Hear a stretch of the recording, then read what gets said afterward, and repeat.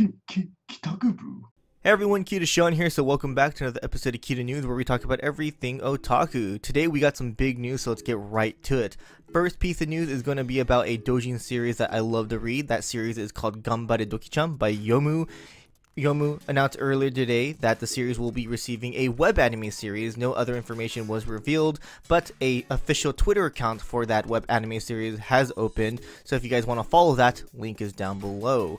As a fan who has been reading the series for a while now, it's very exciting to see that it's getting a web anime series. Can't wait to watch it. Next is going to be the Princess Connect Redive anime. Cygames just celebrated the 3.5 anniversary for the Japanese version of the mobile game, and during that celebration it was revealed that the previously announced second season of the anime will be airing January 2022.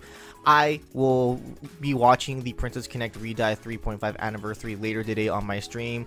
I completely forgot that it was airing yesterday, so I have no idea what else they announced during the celebration, so I'm actually really excited to watch it. So if you guys want to watch it with me, come on by my Twitch channel, link is down below. The official Noitamina YouTube channel has announced that Morimi Tomohiko's Tatami Galaxy sequel novel Tatami Time Machine Blues will be getting a TV anime. Natsume Shingo will direct the anime, Ueda Makoto will return to do the scripts, Nakamura Yusuke will also return to do the character designs.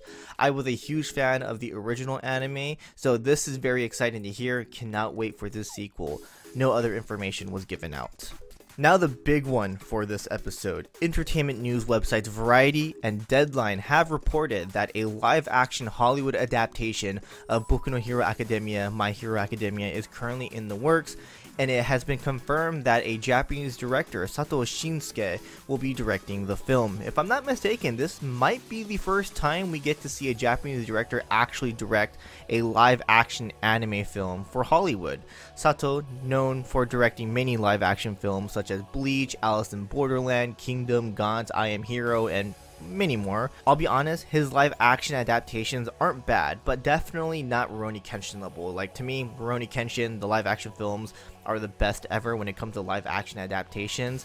So I'm not expecting this My Hero Academia film to be that level, but with Hollywood backing him up, specifically Legendary Films, he can probably do a lot with the budget that they give him. I mean, Legendary Films is known to have some really amazing CG graphics, so we'll see what happens. So yeah, I mean, am I excited for this upcoming live action film? Honestly, not really.